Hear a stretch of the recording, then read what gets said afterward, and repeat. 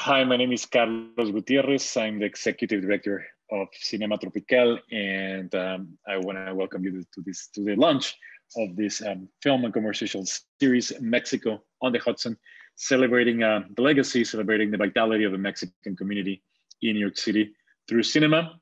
And Mexico on the Hudson is presented by the CUNY Mexican Studies Institute and Cinema Tropical. And also want to thank our co-presenters, the Center for Latin American and Caribbean Studies, CLACS, at New York University, and Celebrate Mexico Now. And before I introduce our special panelists, I want to welcome and introduce Jose Higuera Lopez, the director of the Mexican Studies Institute at CUNY, who's gonna talk a little bit. Jose, thank you so much. Thank you, Carlos. And again, hello, my name is Jose Higuera Lopez. I'm the director of the Mexican Studies Institute at the City University of New York. And for those who don't know us yet, the Mexican Studies Institute is part of the entire university system, which has 25 campuses, and our institute is housed at Lehman College in the Bronx. Our mission is to boost enrollment of Mexican and Mexican-American students, foster research with and about Mexico and Mexicans in the US, and collaborate with community-based and nonprofit organizations to support and empower the Mexican immigrant community through education, providing personalized educational services, presenting free cultural events, making efforts to revitalize indigenous languages, and documenting our community's contributions in New York. Today, we're delighted to present this film and conversation series with Cinema Tropical, and not only celebrates the representation of the Mexican community in film, but humanizes the immigrant experience. As we continue to tell our stories, I am optimistic that we will see more diversity on screen and behind the camera. Now we are so fortunate to have as our host and moderator for this evening, Carlos Gutiérrez, Executive Director of Cinema Tropical, who will now introduce our distinguished panelists. Carlos. Gracias, Jose. And just to contextualize a little bit, Jose and I, we've been talking about this series. It's very interesting what's been happening in the past few years. There's been a growing number of films, both made by Americans and Mexicans, on the Mexican community in New York. More recently, you might have seen Fernando Frias' I'm No Longer Here, Ya No Estoy Aquí, which is streaming on Netflix, as well as Son of Monarchs, Hijo de Monarcas by Alexis Gambis, which was won a prize at Sundance. It's going to be released later this year. And also the upcoming I Carry You With Me, Te Llevo Conmigo by Heidi Ewing, which also, it's a very interesting mixture of fiction and nonfiction, and representing the lives of two Mexican people here in New York, which actually is opening on Friday, June 25th, in theaters across the country. So there was like this fortunate combination of new films, plus some additional films that have premiered in the past few years. So we decided to kind of celebrate the Mexican community and the different representations. We thought it was a great opportunity to talk about precisely about those representations, and more so 2021 as the city is reactivating. I think it's a great opportunity to bring back to the center the Mexican community, which has exploded in the past 20 years. And just before I introduce our special guest, just want to remind everybody, we're screening as part of the series 3 films, La Ciudad, by David Riker from 1998, which actually it's perhaps the first film that actually depicted the Mexican community back when it was exploding. And we're also screening En el Séptimo Día, 2018 by Jim McKay, which we're going to be talking about it. And I'm Leaving Now, Ya Me Voy by Linsdey, Cordero, and Armando Croda, who are also our special guests. Well, since I already mentioned them, we have with us the creative directorial duo of Linsdey, Cordero, and Armando Croda. They have both directed the 2013 documentary film Firmes, Mexicans in the Bronx, and the 2018 documentary film I'm Leaving Now. Additionally, Cordero has worked as producer of the feature film En el Séptimo Día, and she has worked in numerous other productions. And Armando has also worked as a film editor, and he directed the 2008 film Victoria. Armando, Linsdey, welcome. We also have with us Luis Bernardo Quesada, who's a PhD candidate in Latin American, Iberian, and Latino cultures at the Graduate Center at CUNY. He studied sociology at the University of Guadalajara and a master's degree in language sciences at the Escuela Nacional the Antropología Historia in Mexico City. He currently teaches linguistic anthropology at Queens College, CUNY, and he actually wrote a text on our series. So we're going to hear his take on these films that we're presenting.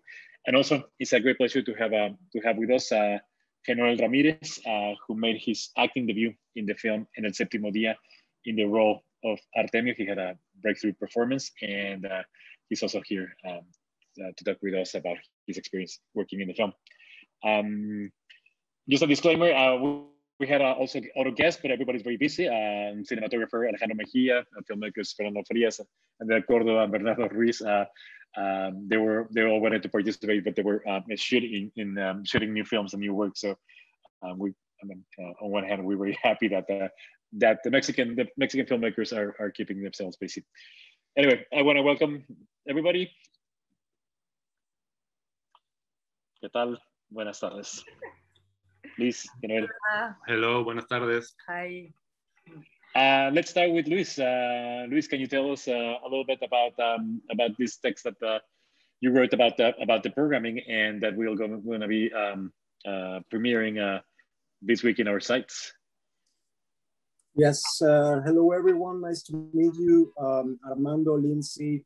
I want to say first, thank you for this invitation, Carlos, and congratulations for the 20th anniversary of Cinema Tropical. Thank you very much also to Jose Guerra of the Mexican Studies Institute. And to start with the discussion based on the text that I wrote, some ideas that that I want to set on the table for you here to discuss.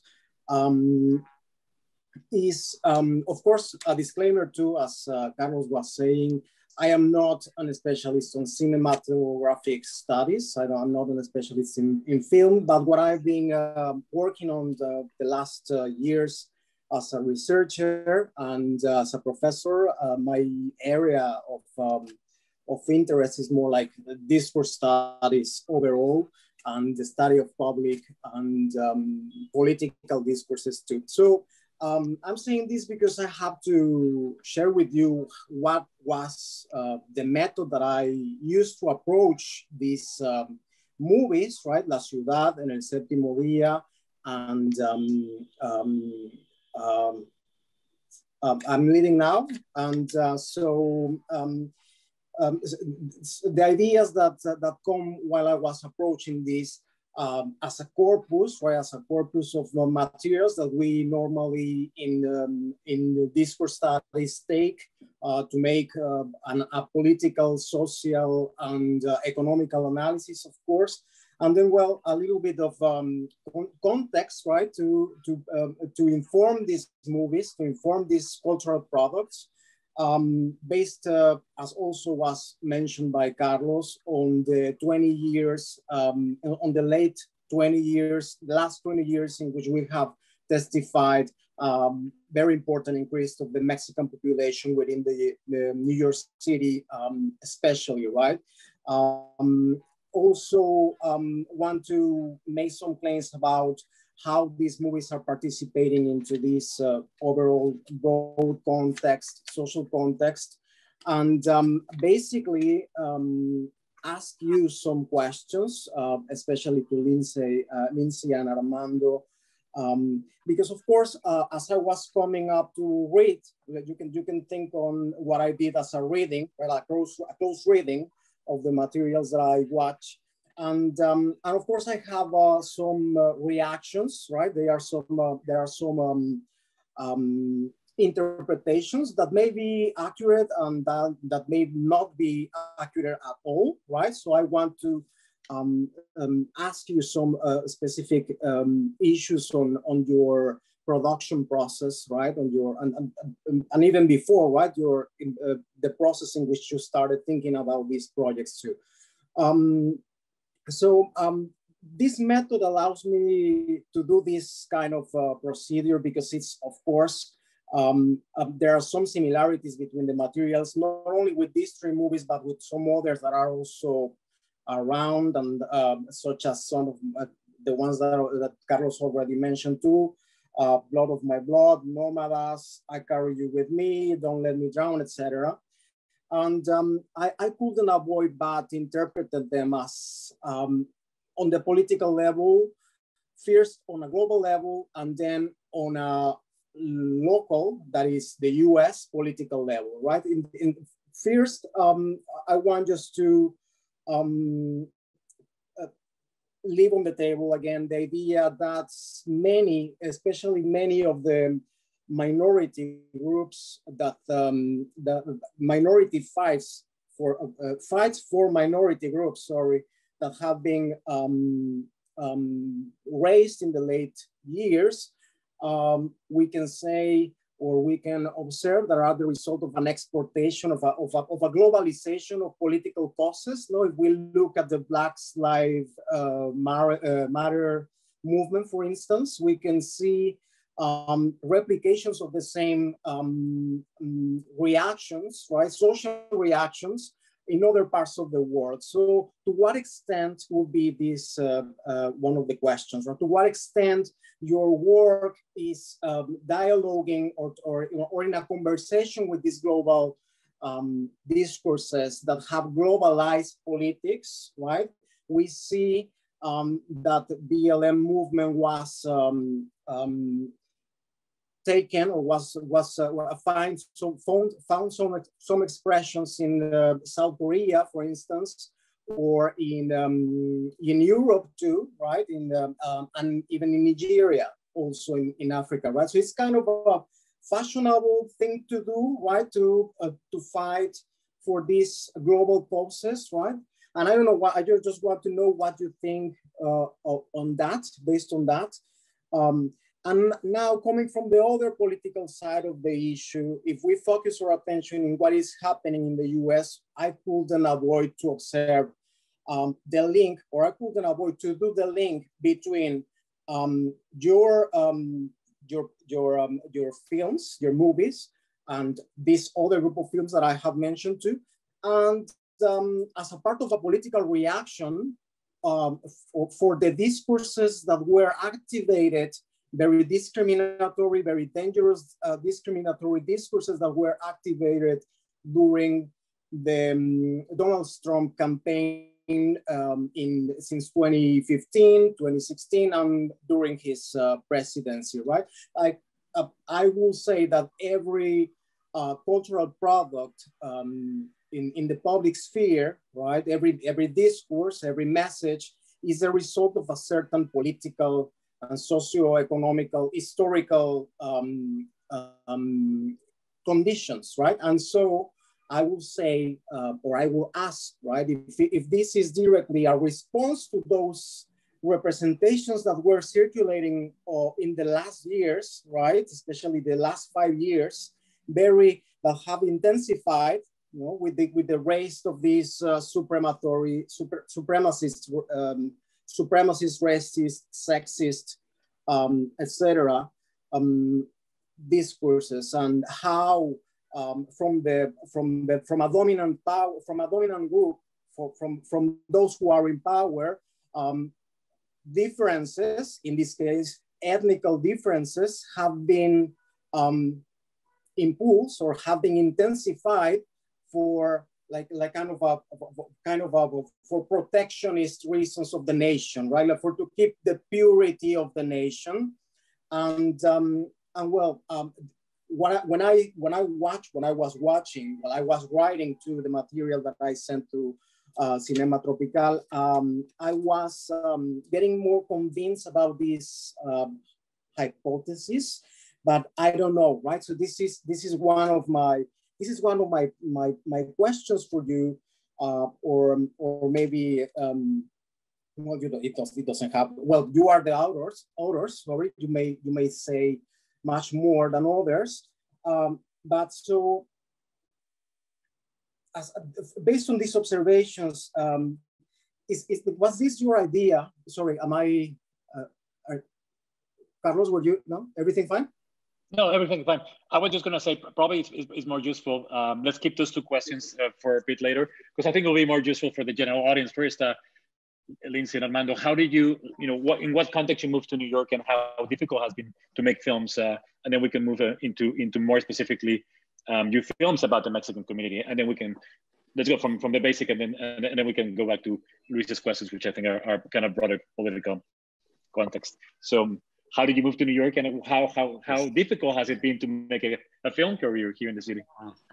Thank you for inviting us. Thank you so much. We are so honored to be part of this discussion, and we're super grateful to be here and connecting with everyone, and very happy to share our thoughts. And yes, and just what Luis was explaining and sort of putting in context. I know we're going to talk about it later, but it's super interesting. I think we filmmakers more like look very in the detail, and it's very appreciated that to have a wider, more global political point of view. So we're gonna have a lot of fun talking about it. But answering Carlos' first question, well, Linsdey and I, we've been married for a long time now, and we moved together from Mexico. I'm from Veracruz, she's from Guadalajara. We were living in Veracruz, and we decided to move to New York precisely because Linsdey wanted to study a master's degrees at CUNY. So we did. She studied her MFA at CUNY, and I started writing scripts and shooting music videos, like wedding videos and just videos in general. And that's when I, well, in my personal experience, got in touch with a beautiful Mexican community that was misrepresented in all the ways. Like, I grew up in Mexico not knowing about the beauty of the Mexican community, pretty much in the US, but specifically in New York. So Linsdey and I, we got introduced to the Filmmakers, which is the first documentary we did. In the parade, like the Mexican parade that the Institute always organizes. There's a section where Mexicans get together and feature their lowrider cars.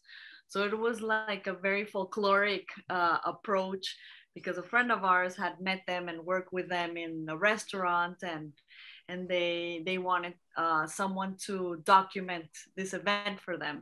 Yeah, and we just were like amazed by the visual, and the culture, and all these like representation of Mexico and New York, and this mix.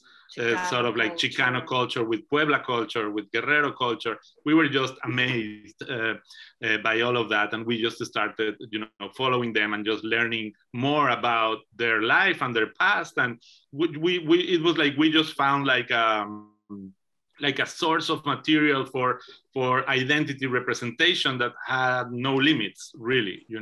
So that was when we decided, it was clear to us that we want to dedicate our time in New York to represent this community that has been not forgotten, of course, but probably misrepresented, or like they will call these guys to make a hip hop video with the cars, or they will call these guys to be extras in a movie, or and we were not seeing the same story when we were with them, So that's when our passion for this representation, and just to start telling the stories the way we think they are, and the way the characters, we always collaborate with them. And so it's sort of like a way that we understand what they are coming from and what they are looking for and how they live. And it's sort of like just let the world know who they are, who we are, where we are, and that we are there in the streets, next to each other. And sometimes you don't stop to think about, oh, where does Felipe lives, or how does he, what does he do for a living, And I think it's the same case with en El Séptimo Día as well. That was the idea, and that's why Linsdey was brought into the project, to look for that, sort of like a nuance in the story, to give a real, a realness to the script. Yeah, and it's also my personal experience. When I first arrived to New York, I started working in a restaurant. I did a lot of years working as a waitress, and all my coworkers were immigrants from Mexico, and that taught me something that I love so much about the city of New York, that in New York, the social classes, they disappear and you are one with everyone. In Mexico, it's a very classist society. And here it's very interesting because you can be at the same level, earn the same money, and sort of you are able to relate to the people that you meet that maybe come from small farmer communities in Mexico, and here you are working the same jobs, and that really taught us to a whole different perspective of how to relate ourselves with the Mexican community. And through other friends, I feel that we've created like this community also with Juan Carlos and Cynthia, that they have a church in Sunset Park, and they've dedicated a lot of their time and their effort to support the Mexican community through moments of very high stress, like in Hurricane Sandy. And right now, they were very supportive in the pandemic, providing food to undocumented people. And I mean, they've been great champions, and we are big admirers and supporters of their work. And thanks to them, we also have been able to approach the Mexican community. That's actually how I met Genoel, because he used to dance in the basement of the church. And yeah, so it's pretty much our work started from the beginning, just linking people, linking stories, and try to be as transparent and to make justice, and dignify all these stories that have been unseen. So that's sort of why we came, why we're still here. We came originally to study, and we stayed because we love the people. And can you talk about your film, I'm Living Now?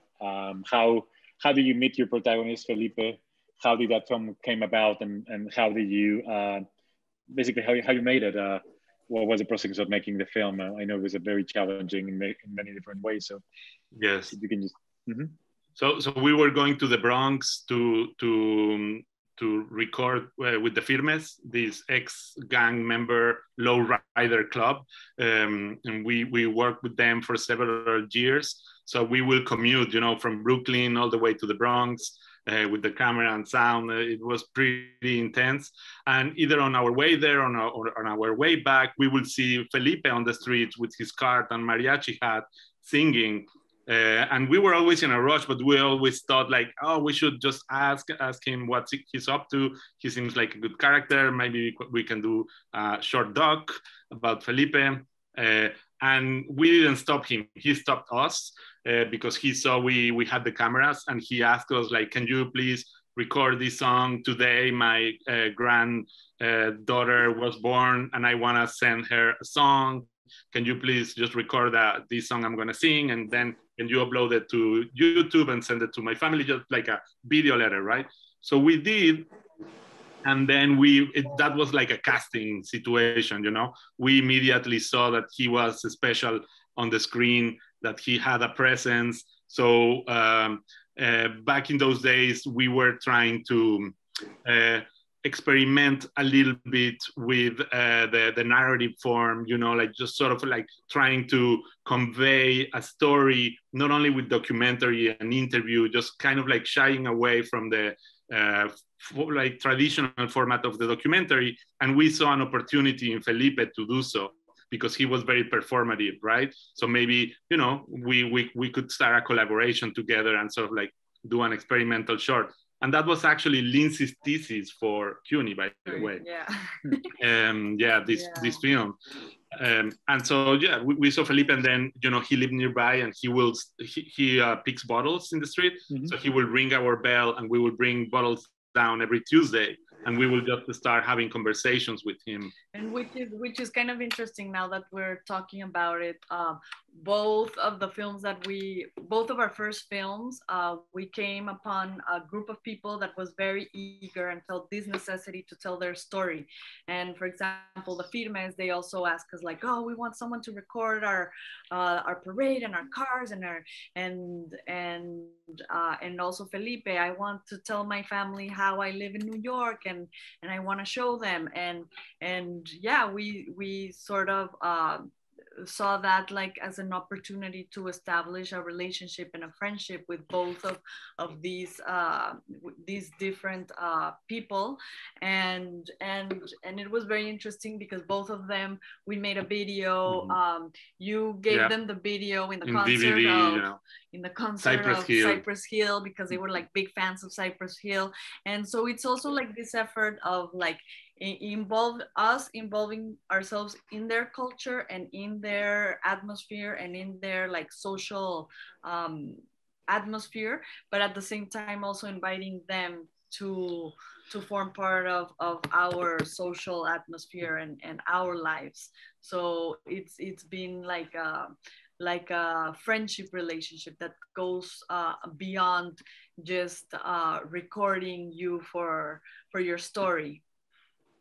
Yes, so that's how the sort of like the films come about. We don't think that much like where they are gonna land, in a bigger scope. But we hope that by doing something from the heart, that portrays things the way they are and with a structured message, then they will sort of like communicate further into other lands. Doing like back in Mexico, we didn't expect the reaction that the film had, and it was like a very surprising and fulfilling, very well received. Very well received. It was different the way it was perceived in the US, sort of like shifting into the more global. It was different how it was perceived in France, and yes, in Mexico, people identified a lot with the story because everybody has a relative that lives in the United States, or everyone has a relative that decided to migrate. And what impacted people the most in Mexico was that they didn't imagine how hard people work to send the money support back. their families back home. How they live and all that they have to sacrifice in order for their family members to have a life in Mexico. And yeah, in the US it was different because here it was more of like noticing this culture and how this Mexican culture contributes to the economic well-being of the United States, and how it also contributes to the culture and the space. So yeah, it was different perspectives of how it touched. And before we talk to Genoel, just I find very interesting that you mirror, or for me, Ya Me Voy I'm Living Now. It's a good mirror to En El Séptimo Día, which Linsdey, you play a really crucial role in the making of a film as a way also kind of bridging between the filmmaking team and the Mexican community, and that's the part that relates to Genoel. Can you tell us a little bit about your experience making En El Séptimo Día? Yeah, me. Yeah. So I'll start, and then Genoel can come in and also contribute with his experience. You did at the same time. We were shooting Ya Me Voy. Yeah. Jim McKay. And also it's interesting that one is a documentary or non-fiction film, the other is fiction. So I think in a way they're interesting mirrors. They're going different ways, but trying to articulate this. Definitely, and I feel that we took a lot of what I learned from doing En El Séptimo Día and working with a film director that is super sensible, like Jim McKay, that really takes from the documentary perspective to generate this fictional world. And yeah, it was such an important opportunity in my career that I was not expecting at all. And it just, when I read the script and it involved the Mexican community and it involved soccer and this very poignant story about a young man that is a delivery worker and wants to bring his family home, and it's such a sweet, it's a very sweet film of how Mexicans live and grow and prosper here and try to survive and bring the best of themselves here in the United States. So when I read the script, I was totally I loved it from the very beginning, and instantly I thought like Sunset Park. Because I remember that Jim McKay wanted to do it in the soccer fields of Red Hook, but as I read the script, I was like, oh my God, this is like Sunset Park. This is a film that should be filmed there in that community, and I started introducing Jim McKay to Cynthia and Juan Carlos and the church, and then of course Genoel was he was also there rehearsing in the church basement with his dance group, and Jim McKay always was he wanted to sort of be part of the community. I mean, he still is. He walks the talk, as you say it. You know, it wasn't just that he wanted to do this film represented by the Mexican community. No, he really involved himself.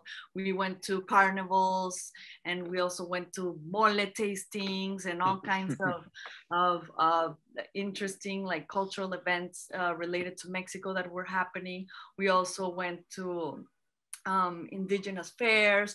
So him and we were just like every weekend, just very aware of all the events that involved Mexico, and traveling there, meeting people, talking to people. And at the very beginning, we wanted the cast to be played by football players, but of course football players, they were just interested in playing football. They weren't really interested in doing a film. So we slowly started catching up on that, and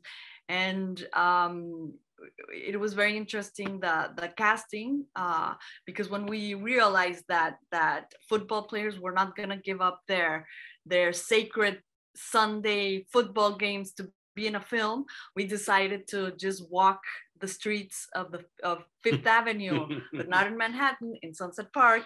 So we were just like walking up and down Fifth Avenue with a camera, and Javier was part of that process, another Mexican filmmaker friend that is also based in New York. So it was Javier, me, co-producer of Ya Me Voy, and co-producer of En el Séptimo Día.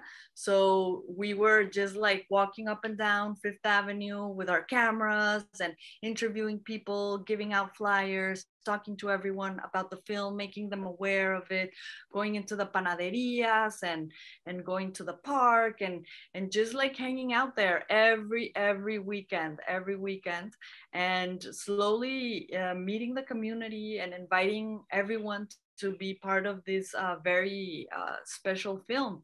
And in one of those trips, we also met Genoel, and he came to the castings, and yeah, the rest is history. It was such an incredible experience.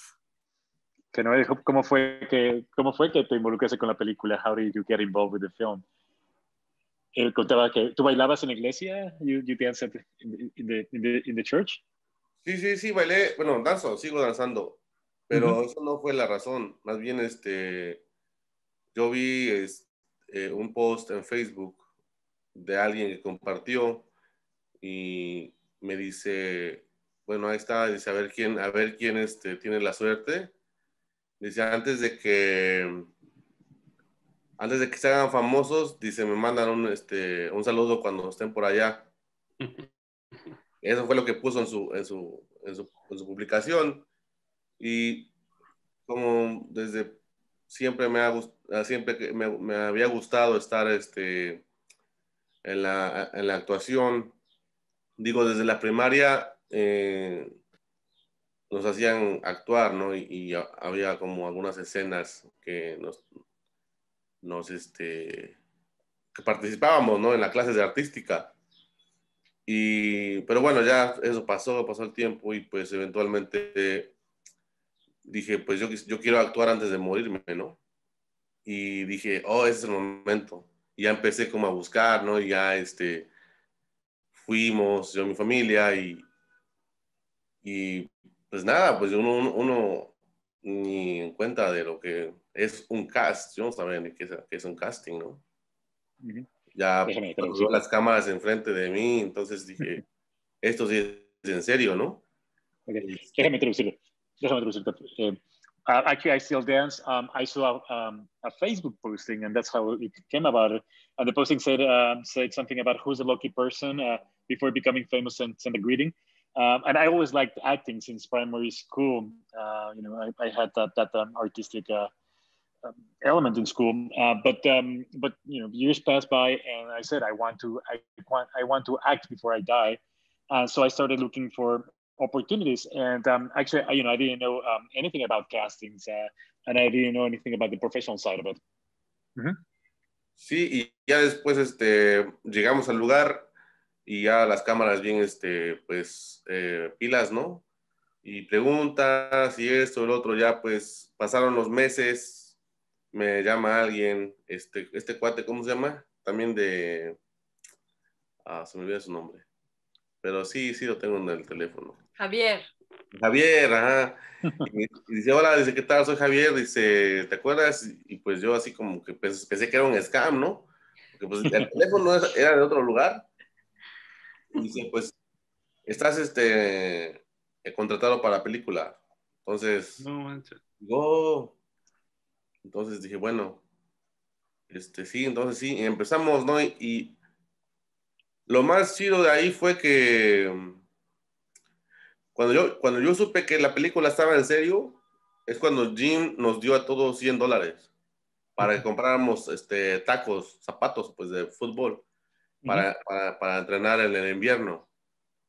Entonces dije, ¿quién te va a dar $100, no? Así a lo güey. Perdón la palabra esa, ¿puedo decir y ya pues aceptamos todos, ¿no? Y entre nosotros, los que estábamos ya en la producción ya para actuar, nos secreteamos y nos decíamos, sí, en serio, ya nos dio dinero, ¿quién te va a dar $100, no? que nada más le traigas el recibo. Okay. So we got to the place with the cameras and everything. We had questions, and I did the casting. And months later, I mean, months passed by, and I got a call back from Javier. And originally, I thought it was a scam because I didn't recognize the area code. And you know, he told me that I was hired, that I got the job. And so we started the process, and actually I knew it was serious. It was a serious gig when Jim, the director, gave us each one of the cast members $100 so we could buy soccer shoes to train during winter. And so between the members of the cast, we were talking, and we knew it was something serious. Ajá, y bueno, ahí continuó todo. Empezamos ya bueno, el Jim siempre se portó bien, conocimos después ahí Linsdey, te conozco también ya en la onda, ¿no? Todo eso. Los demás cuates, toda la producción era genial. Fueron muy amigables. Yo no sé si todos son así. Es la primera vez, ¿no? Pero en lo personal me sentía yo como si fuéramos toda una familia. Entonces, al final veo la película y pienso y siento la vibra de ahí. O sea, de todo, no nada más de los actores, sino que de todo, desde los que están ahí, de todo, vaya. Toda la buena vibra, toda la buena forma de humano que somos, ¿no? Eso es. So Jim was very nice, and that's where I met Linsdey, and yeah, all of the production was good. All the production team was great, very friendly, I don't know if all the production crews are the same way, but it really felt like a family. And watching the film, I really feel the vibe from the production, the good vibe. I still had the human aspect of it. Una pregunta más, Noel. Cuando se estrena la película y agarra tanta atención, bueno, ¿tú te imaginabas que la película iba a tomar tanta atención? Did you imagine the film would be so successful? Y en ese sentido, ¿qué tanto cambió, o qué cambió en tu vida después de la película? Did something change in your life after the film?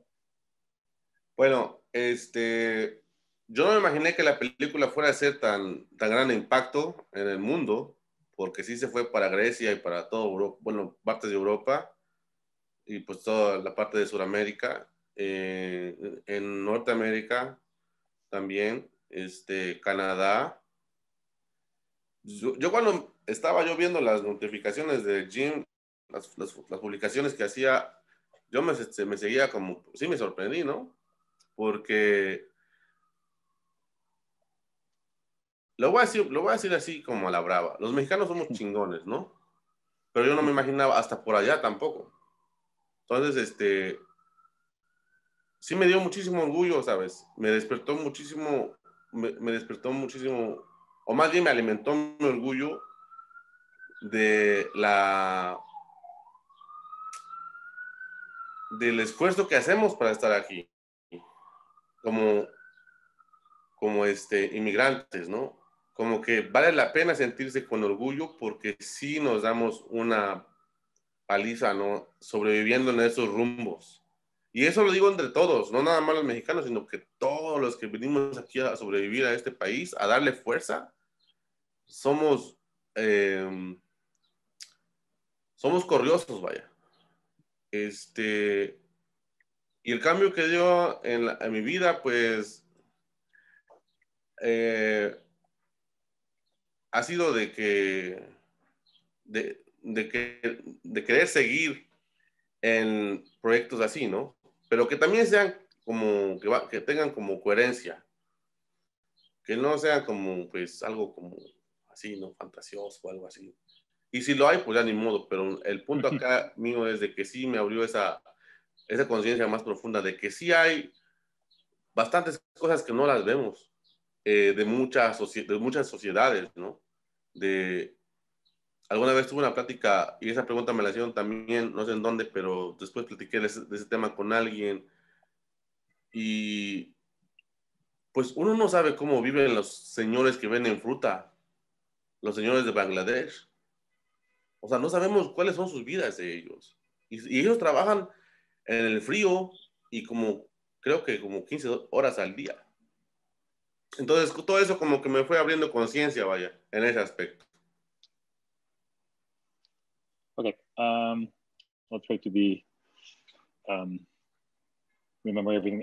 So I didn't know how impactful it was going to be because it's screened in Greece and different parts of Europe and South America, North America, and Canada. So I was surprised every time I got any notification from Jim because I'm going to be very blunt. We Mexicans, we kick ass, but I didn't know that we kick ass so far. So I was really proud. I was really proud because the effort that we make to be here. It's a lot. It's a big struggle to be here and to give to this country. So what changed in my life is that I actually opened that door. That I want to continue working in this line with coherent projects, not necessarily fantasy projects, and also because I became conscious. This experience opened my eyes to know that there's a lot of things that we don't see, that we don't see, we're not aware of it. Like the fact that we don't know how the people from Bangladesh that sell fruit, who works 15 hours a day, we don't really know how they live. So it made me conscious about these other realities. Mm-hmm. Perfecto. Gracias. Should we go back to the questions that Luis had posed? Now we took a little more. So about kind of the global trends in terms of filmmaking, in terms of how you film in search to that. but also how the film also mirrors the political moment. And I guess both films came out in 2018, which, you know, it was at the case of the previous presidential, and the discourse was horrible. Well, Carlos, before I carry on that issue, because now that I've been listening what you are saying, Armando and Linsdey, especially, you mentioned that you started this project as an experimentation, right? So I would like also to know then, and you also mentioned the word description. So I would like to know if you were trying to come up with an accurate description of what you were observing around you. That was your final intention, just or you were really having a political leitmotif behind your work? I think, and we always describe the film as not political, is not political, but has a political impact. So I completely understand where you're coming from by saying that it's a political film, because of course it is, but the world, there's no politics involved whatsoever in the film. It's a very simple story that just speaks volumes about, you know, dignity and about hard work and about like good intentions and, you know, sacrifice and everything that comes with the fact like of anybody just migrating to a new country, to a new language, to a new culture, to give their best to this society and also to help their society back in their country. So I think that's sort of like the way we always saw it, like the political, the wider political impact will come from the details in the story. And then coming back to when we were experimenting and trying to make like a more like a description of the life here, that was the intention in the beginning. Actually, like Linsdey's thesis had a more like that cut that she presented at CUNY had a more experimental sort of like approach, because, you know, all the performative side from Felipe, and also because of the fact that when we met him, and we talked for long what he wanted to do with the film, which was very important for us. He said he wanted the film to be a love letter to his son. You know, he left Mexico when his youngest son was 1 year old, and they really didn't have any relationship until he came back, and he wanted to take the opportunity to express to him everything that he went through in this country, so that he could understand why he left, you know, because there's a lot of like hard feelings about, you know, especially like a father or like a important family figure that leaves you, you know, and then never comes back. And it's not, they sort of like have this like abandonment feeling, and for him was very heavy, you know, very, very heavy. So he really wanted to transmit this feeling to Cesar, his son. So we wanted to take the chance to experiment on how most effectively portray this feeling, right? So films are not only about story, but are also about like feelings and emotions, and documentary has a hard time transmitting that through interviews, you know? So we knew we wanted to do a films with no interviews. So then we started to ask Felipe what he wanted to do. So he will invite us to his life, like, can you film this? Can you film that? Which is not the most traditional way to approach. Usually you go there with a plan, but we sort of like follow his leads, and with his leads we were writing scenes that we wanted, that we felt we needed. And then we tried to do that with him. but in the end, that's in Cuny's cut. But that didn't end up being in the film. So it began as a more experimental process, but it ended up being more everything that we capture, we stole from reality from him, mixed with some planned out scenes that happen mostly when music comes in, which is more sort of like a filmmaker commentary on how Felipe is feeling, you know. And then, well, we work along with a great writer, Josh Alexander, which, you know, he's like a teacher for me. And we just had this very close collaboration in which he helped us realize what was the balance of these two different film narrative approaches, you know? And I can just say in the end that it's more like real life 90% with some like a plan out sort of like more planned out scenes, right? Of Felipe walking in Coney Island, Felipe feeling down, you know, Felipe just sort of like, but everything was coming from the original idea of writing a love letter, right? Which is how the film opens, with the real letter that he wrote. This is great. Thank you very much for your answer. In one hand, you are telling me that in the process of trying to give accuracy to the process of representation of otherness and other subjects around the city, right?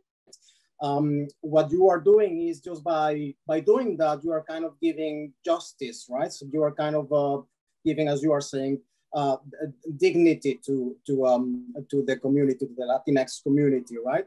And so, yeah, I think this experiment that you have done is a very rich anthropological material for us to study. For that, I mean, I was fascinated when I watched it, and I think it's very valuable as a document per se, right?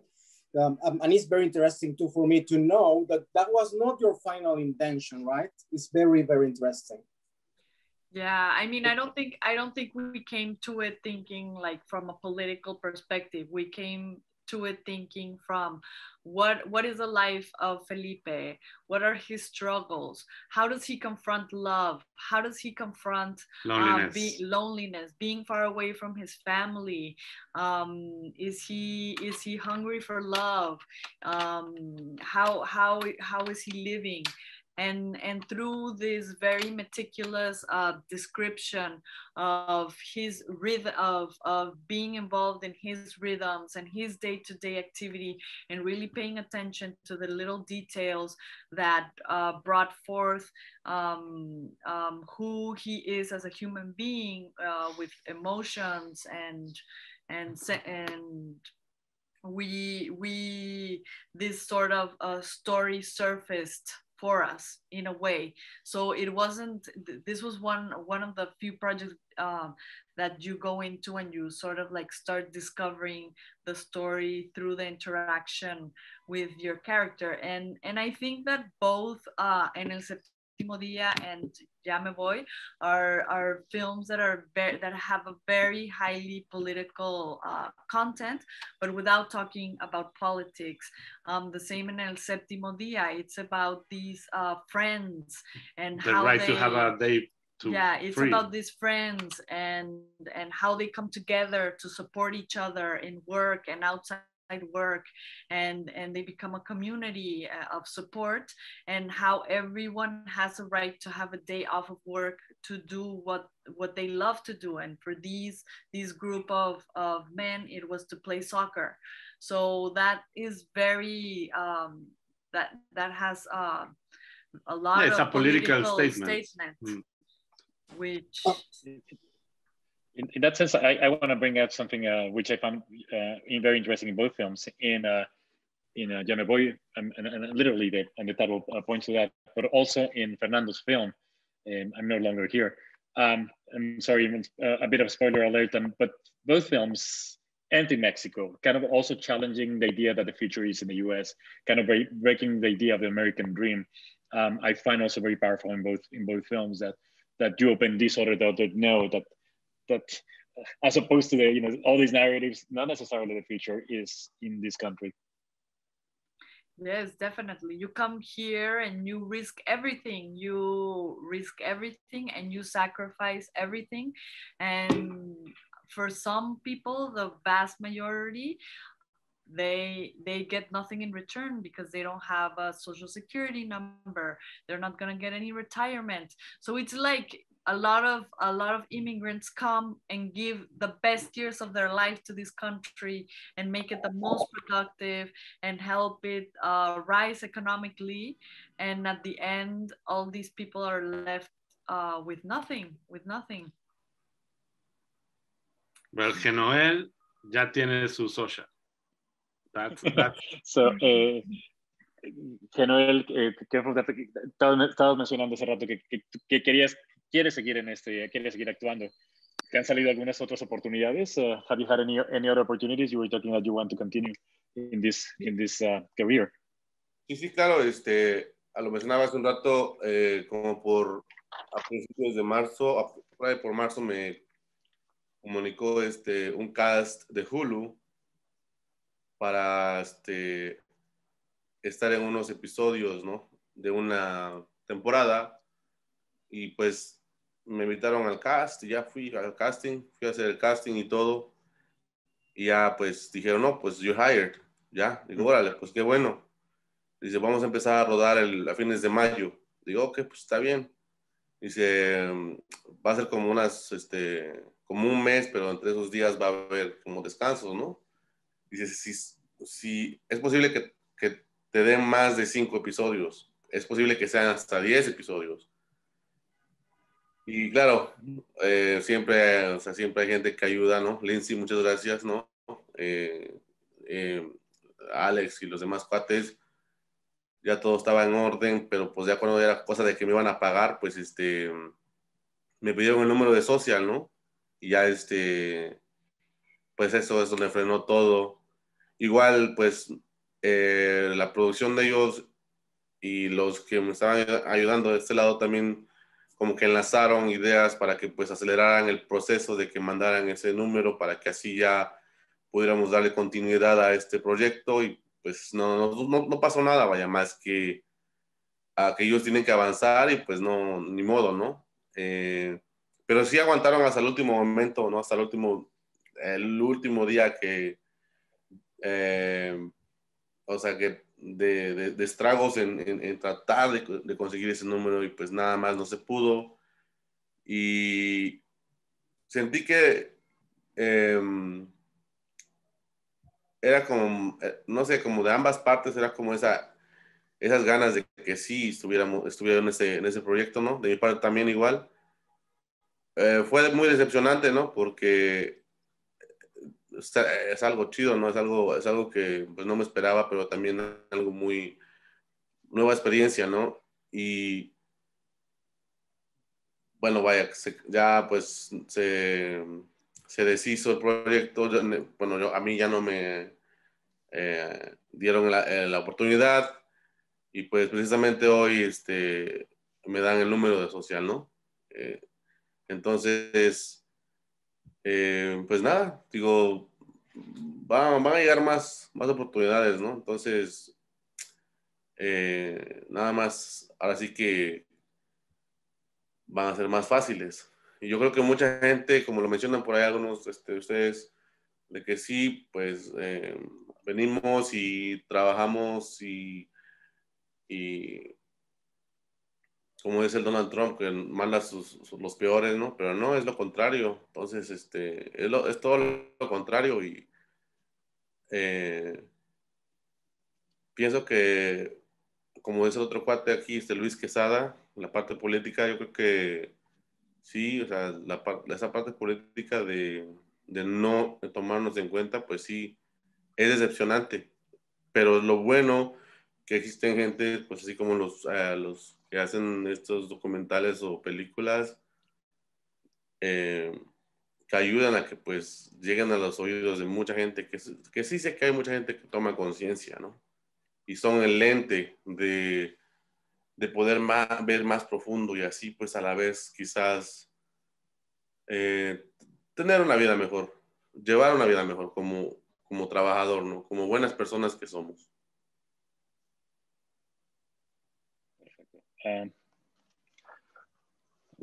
Let me see. Carlos, I would like to say something if it's possible. Oh, sorry, you are going to translate. Yeah, sorry, I'm sorry. Yeah, please.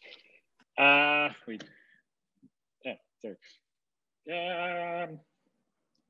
Yes, I'm sorry. Yes, in March I got a casting call from Hulu for a television series, and I went to the casting and they told me you're hired. And I said, oh great. And they told me that the shooting would start at the end of May, during a month, but that there were going to be space in between. They promised at least 5 episodes and probably up to 10. So there's always people who lend you a hand, and thanks Linsdey and thanks to Alex. But unfortunately, we hit a wall as I didn't have my social security number, and in order to pay me, so they waited for me because the process was delayed, and they waited for me as long as possible, but unfortunately, it didn't happen. And I felt that there was good energy on both sides to make it happen, so I could participate. But it was sad. At the same time, it was something unexpected, and it was great that I got this call. And actually, my social security number arrived in the mail today. It finally came through. So I'm sure more opportunities will come through, and hopefully it will be easier. And as it was mentioned before, it's really a struggle. And President Trump had mentioned that Mexico sends its worst people. It's actually the opposite. So it's really sad, but thankfully there's people like filmmakers that are taking the message to other people and making other people really conscious about it. Making a larger group of people conscious about the message, and so we can carry our lives in a better way. Filmmakers.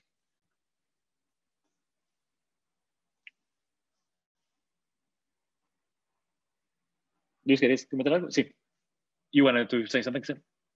Oh, yeah. Thank you, Carlos. So based on what you're saying, Noel, and returning a little bit to the political aspect of these two films that that we can say that the political is more like implicit, is not like it's not very explicit, but it's kind of hidden. You have to interpret it, isn't it? And so I would like to probably propose this kind of representation of commonness, right? Like it's like the life of the lives that you are portraying are so common, so ordinary, right? That what becomes extraordinary is the gesture of making them public, right? And on the other hand, on the seventh day, I would like to point to this agency, because at the end of the movie, you could think that this movie doesn't have any political. It's just a story about some group of Mexicans that have been not assimilated but integrated socially, right? Because they are still speaking Spanish and so on and so on. But we can see how they at the end can exert some agency by the way they interact with the social structure in terms of how they react to the exploitation conditions of labor that they are being subject to. So they kind of, and all the group of guys are helping Jose to actually make it to the final, right? So we can also see there a micro power there, a micro politics, if we start thinking in terms of agency. Just wanted to add on that.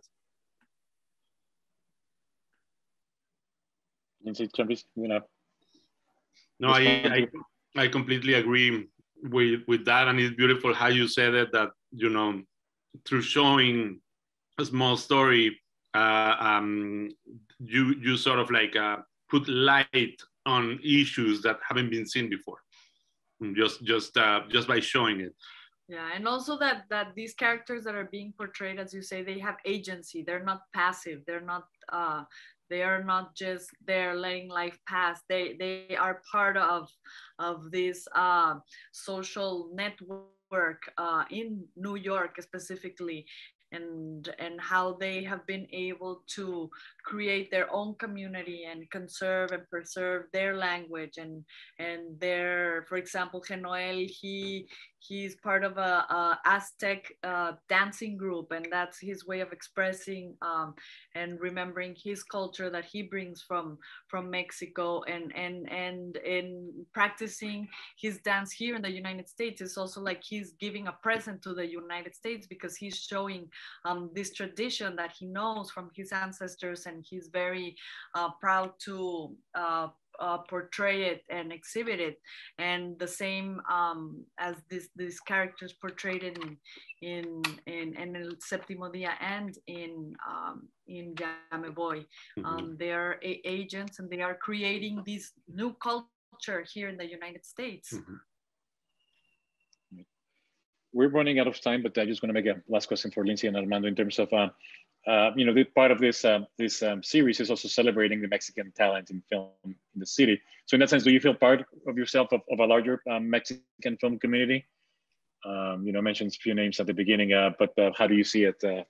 Absolutely, absolutely. Since we arrived here, we've been feeling a sense of camaraderie, and we enjoy all the colleagues, and we share with all of them, from gear to, you know, support to feedback. You know, we send scripts along, we team up in different ways, you know, pretty much with all of the filmmakers that you mentioned in this panel.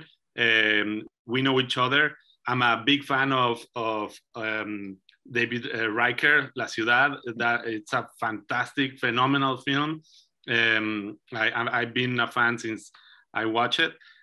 Same Jim McKay, Fernando Frias, we know him as well, pretty well. Jano Mejia, it's a very close friend, and we see each other very often. Javier Velasco, who is working on a lot of projects, and all the documentary colleagues.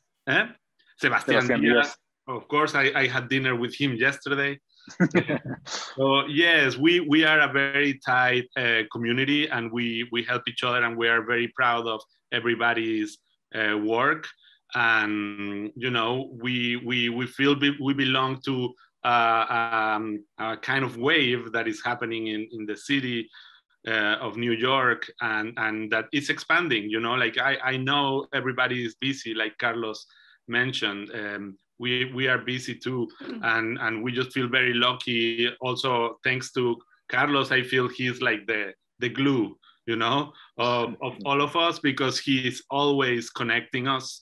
You know, if he's supporting us and talking about us, and just linking, you know, like finding the similarities instead of like the opposite, which sadly in Mexico I see it happening a little more too often. But here, you know, we like Linsdey described, we see each other, and we just want to support each other because we are in a tough city, right? So you have to be there for anything. So I feel lucky to be welcome in this community, and just that inspires me watching the other films, and that's what keeps us really moving forward. Genoel, queremos ver, nos moremos de ganas de volverte a ver en la pantalla grande. We're looking forward to see you on the big screen. No sé si quieres decir alguna última cosa. Maybe you want to say anything else? No, pues que muchísimas gracias por de estar aquí platicando con ustedes. Me parece muy interesante que aparte de que sean o sea, proyectos de películas, todo eso, es también que los que vemos lo que vemos de la proyección lo sigamos plasmando, lo sigamos alimentando con ese tipo de reuniones, ¿no? Para que la otra gente vea los puntos de vista de uno mismo.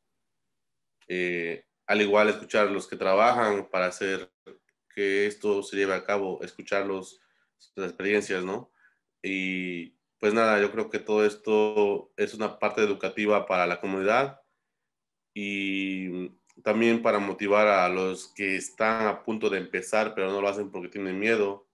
Entonces, Carlos, pues muchas gracias a todos, igual, de muchas formas. Creo que hay que seguir alimentando estas formas, ¿no? Thank you so much for the conversation. I find very interesting that beyond the film, the film themselves, it's also about the feeding the cinema experience, so more people can see our stories and perspectives, and also the people behind it. And it's also about educating. It's an educating process for the community, as well as to motivate people to pursue a career, but they haven't done so because of fear. And thank you so much. De nuevo, gracias, Genoel. Luis, anything else to finalize our conversation? Oh, just to say thank you for the work that you have done, the two of you, and especially the work that you, Jose and Carlos, are doing within the New York scene. That will be all for my. Thank you very much. Thank you. Linsdey and Chumpis, what's your next project? Are you gonna be working more with the Mexican community in your third feature film? Yes, well, yeah, our next project, we are planning it in Mexico. So it's gonna be a whole different experience. But we're still exploring. Our next project takes place in Veracruz, where Armando is from, and it's a feature film. So this is our first time. Well, Armando, no, his second time that we will adventure ourselves into this realm, taking very much from the experience of documentary, of course, and non-actors. That we love to work that way, and but this time we're turning the cameras towards us, and it's a story of a young biologist that moves into a rural town and buys a piece of land and is eager to start a productive project, but then she encounters all these obstacles to be able to develop her project in this rural area, in rural land in Veracruz. So it's sort of like two worlds meeting and reacting to each other. Yeah. And how an idealistic woman sort of like confronts the reality of Los Ejidos, right? In Mexico, it's a little more political this time. Because he's confronting the history of communal land, and how her interpretation of the property sort of like clashes with the community interpretation of communal work. And although she has really good intentions, she's gonna create an environment in which a tragedy will happen. So we're working on that right now. Well, looking forward to your new projects. Want to invite everybody to watch these wonderful films. You can watch at cinematropical.com. You just have to register to get the links to watch them. And also Thursday, we're going to hear the other side. We're going to have David Riker, Jim McKay, and Alexis Gambis, three non-Mexican directors who have depicted the Mexican community, to hear their perspective. And also want to thank again, Jose. Muchísimas gracias, Jose. Thank you so much for the partnership. Thank you, Jose. Thank you. Thank you, Luis. Thank you, Carlos, Pilar. Thank you. No, and I want to also remind all of our viewers to follow us on Facebook, Instagram. The institute is at CUNY MSI, Mexican Studies Institute, and also Cinema Tropical. So you can see the whole series that we prepared with Cinema Tropical. So just check out the website of Cinema Tropical and also our social media. Thank you, and a pleasure hearing you. Hi. Gracias. Thank you so much. Gracias, Armando. Thank you. Gracias, Carlos.